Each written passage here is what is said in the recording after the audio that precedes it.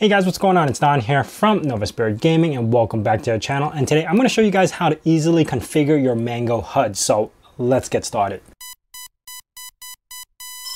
So MangoHud is one of the best heads-up or FPS displayer for Linux gaming. You can see over here it shows your GPU, the temperature, CPU, and other stuff. But you can actually add to this and add more stuff or take out stuff that is not on this default display. So going down, if you go to manually doing this, you can actually find their config file, which is mangohud.config. And there are a ton of stuff that you can show, like swap space or read input IOs and FPS limits. There's just a ton of stuff, but it's actually very confusing to put this into the config file. You can, again, manually do it, but there is an easier way by using this software called GOverlay. So first, if you haven't done so already, you can install MangoHud, but I would highly recommend doing it through their releases and not through the apt command because it will not work if you use apt. So I'm just gonna head over to their releases, download the latest version, which is 0.68, and I'm gonna download this one. And then I'm gonna manually install it.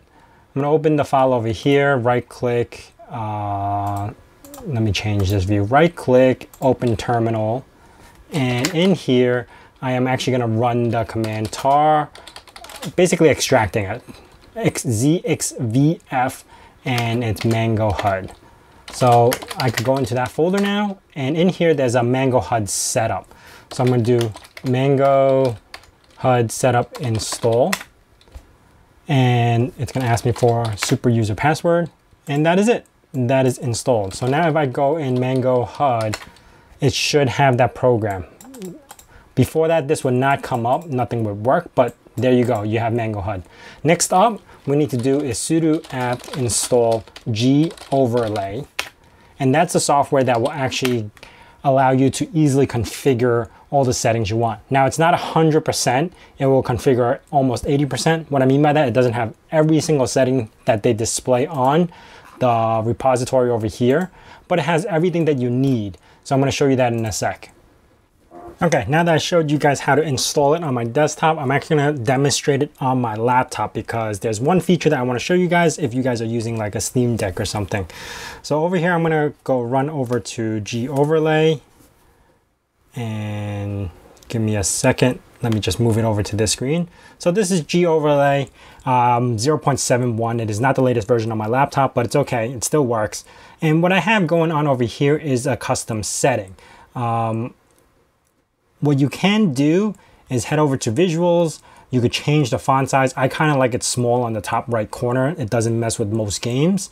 You could go over to metrics. You could also change whatever you want. Now, one of the things that I did add on this, which helps a lot, is the battery. So you could see, you can actually check off every single thing you want, aside from having to go into the configs manually. It's all here. So if I wanted to disable temperature, which I have over here, the temperature on the top right, I could just uncheck that. And if I wanted to add more features like CPU frequency or core frequency from my GPU, I can actually add those things. So let me add those two.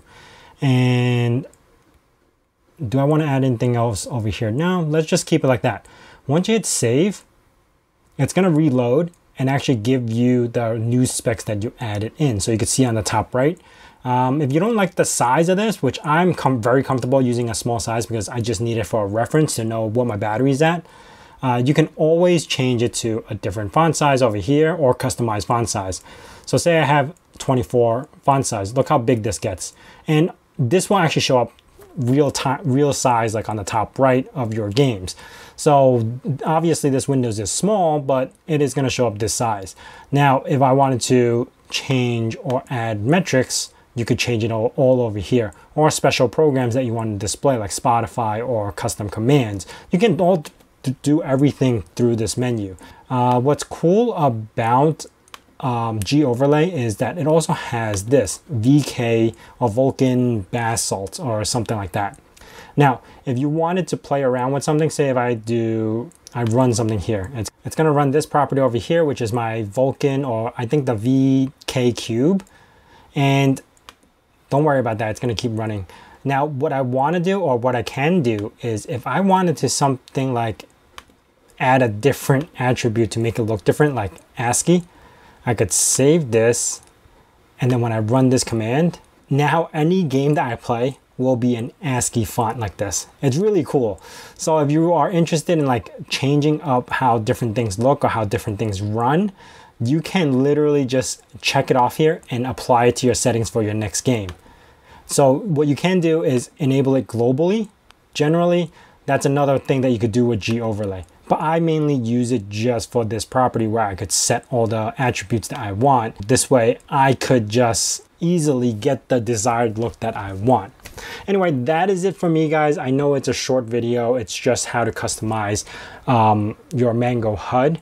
If you have any questions about this, leave it down in the comments below. And if you guys are new to this channel, consider subscribing and also hitting that bell notification icon so you know when the next video is going to be out. And I say my nerd cave, hack till it hurts.